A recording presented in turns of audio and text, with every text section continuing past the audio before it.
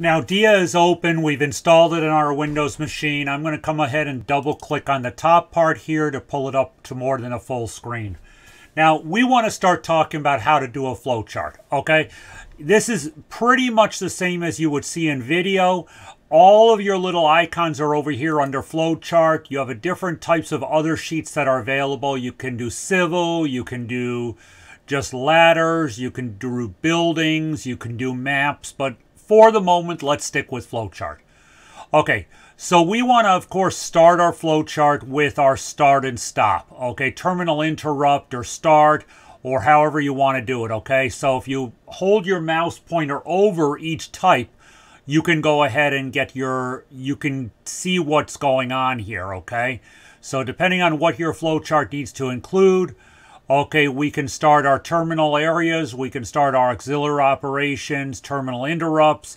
Okay, I have a tendency to come over here and just click that. So what we're going to do is you're going to drag, you're going to click on it, and you'll drag it over. Okay, once you have it highlighted in the blue areas, we can drag and drop around. You can make it bigger or smaller, and you can type into the center of it. Okay, you click off of it. You can click back on it if you want. Okay, you right click on it. You can change its properties. You can change its color. You can change its width. Okay, we can change the line style and a whole bunch of stuff like that. You can change text color if you wanted to. You could go to red, click apply. Okay, and you can do that. Now, the one thing that you do need to be aware of is once you put your text into it, okay, it does become a little bit of a problem to change it, so I strongly suggest you really don't do that. Try to put your, okay, try to put whatever you wanted in it to start with. Okay, to just delete it out, click on it, and you can just click your delete key. So again, we'll put this in here. Okay, we'll click on it, we'll drag it over, and we'll just put start in there. Okay, now, then what you do is you come down, I'm just going to put start, okay, then you're going to come to your next part of the process. Okay, let's say we have a process or an auxiliary operation, or in this case, I want a manual operation. Okay, so because in our diagram, we're probably going to want to open an envelope.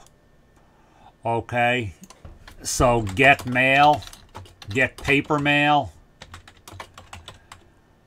Okay, then you're going to come off of that. You're going to come to your next diagram. Okay, and again, just come down here. Okay, we're going to make it big enough. Okay, and again, try to size all these things properly. I'll show you about that in a minute.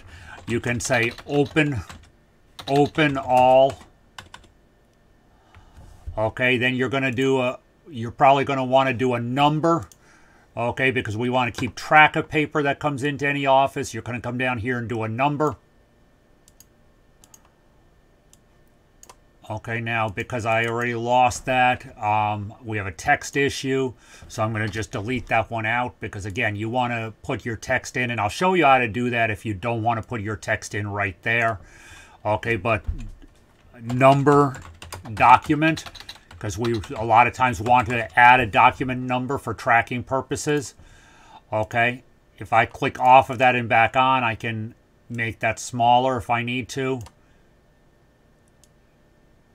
Okay, or I can come up here and we can say left. And okay, so now, again, we haven't put any of our lines in, so this is where it becomes interesting, okay?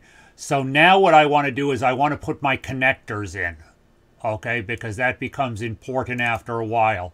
I want to put my connectors in. So I'm going to click here. I'm going to click on the first one, okay? And I'm going to come off of there, and I'm going to put my connectors in. Okay, I'll get rid of that or that bad one then there. So again, anytime you do that, so now I'm going to come down here. Okay, I'm going to once again click up on line. I'm going to click on this first one, and I'm going to connect it. You see how it turned from a red up there to a red down there? Okay, that puts your order in. So again, you can do the same thing there. You can click on this first one, connect the second one, and now my connector's in. Now, if you want to do a decision point, again, your little decision symbol, you can drag it down there. Okay, we can say let's pull this up a little bit so we have something to work with. Actually, somehow we got 2 there. So we'll just say, is document readable? And anytime you want to go to a next line without doing a true return, you can just hit your shift and your return key in, and we'll let you do that. So, okay, so I'm going to come in there, get rid of that one. Now, see that's out of location there, but it really doesn't matter. I'm just going to put my line in. Okay, because as soon as I pull it back over, it's going to do that. Now, let's say you want to center everything. Okay, so you can zoom out. Okay, so let's say if I want to go to 75%, so or even lower, so I can see it all on 1, okay, which is what I'm going to do here. You can highlight the whole thing, and you can say Tools, okay, Objects, Align, Center. Okay, so if I come down here, Tools, Align, Center. You see how it lined them all up? And then I can go back and I can do my magnification to get back to them if I need to. Okay, make it bigger or smaller with the magnifying glass. Okay, so again, we have our start. This one didn't quite line up right, so we're gonna just make sure that that is in there so we get that. Okay, again, you have to have them turn red to get it in line so you can, now it knows where it's supposed to be. You can do branches, okay, pretty much the same way. We have an is document readable choice down here. Again, this is the decision point that has to be made. Okay, if document is not readable, what are we going to do with it? Okay, we're going to do something with it. So let's go ahead and take off that to that side. Okay, that's going to be a manual operation. You can copy to, you can check for damage. Okay, copy onto new paper or whatever you want to do there. Okay, and then you could also, is document readable? Okay, then we're going to basically batch for scanning. Okay, because of course that's one of the first things we have to do. Now, I'm not going to go too much further on this because I really don't want to do your entire project for you.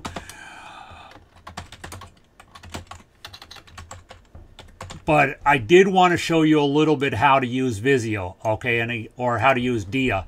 Now, again, you can come up here if you highlight something there, and you can do a Tools, and you can edit text, okay, to get back into the text editing.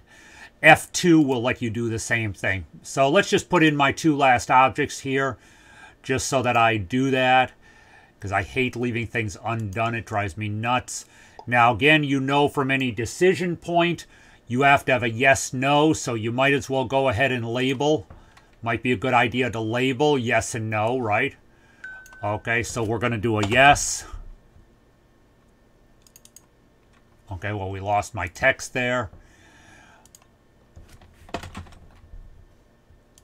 Okay, so I can write the word yes, and I can bring it down, and I can stick it right on there.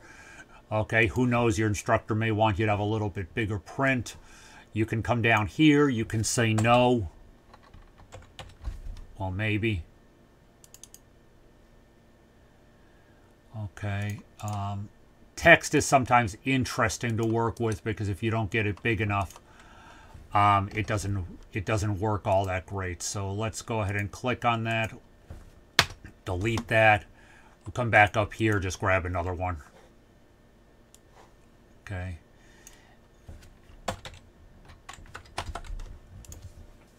Okay, for some reason that isn't taking.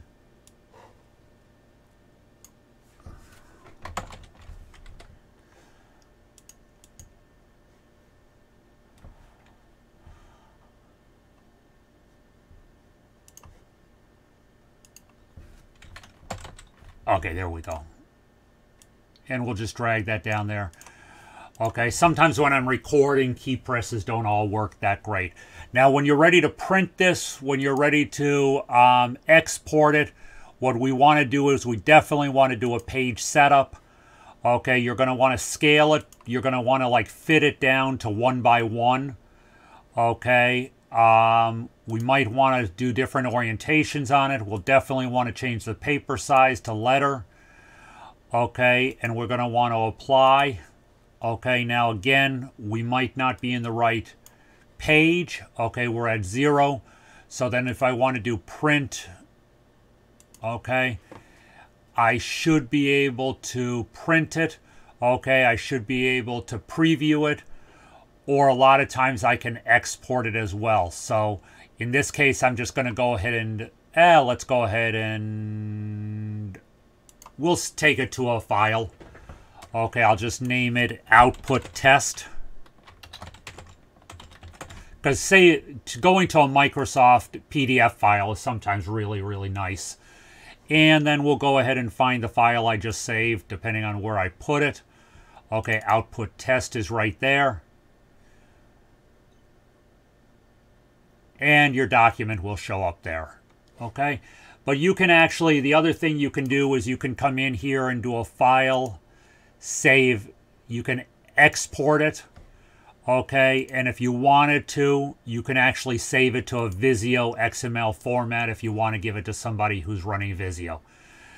But there's a whole lot of things you can do with this on the flowchart side. Now, you also have the ability to do some other sheets, okay, like just geographic shapes. You can do room design and other stuff like that. You can do maps, you can do ladders. So just one of the other things you can do is I'll just put assorted.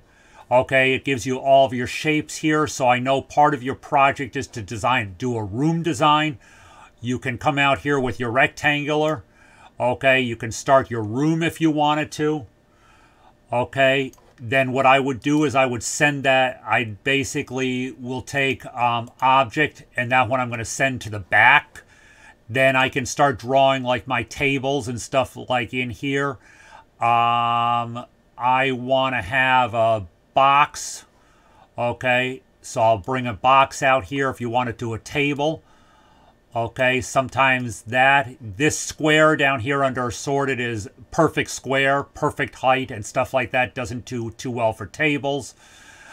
You could draw in machinery and stuff like that. So you have a lot of things you can do with this from a floor plan as well. Don't forget about your text editing, your text area there.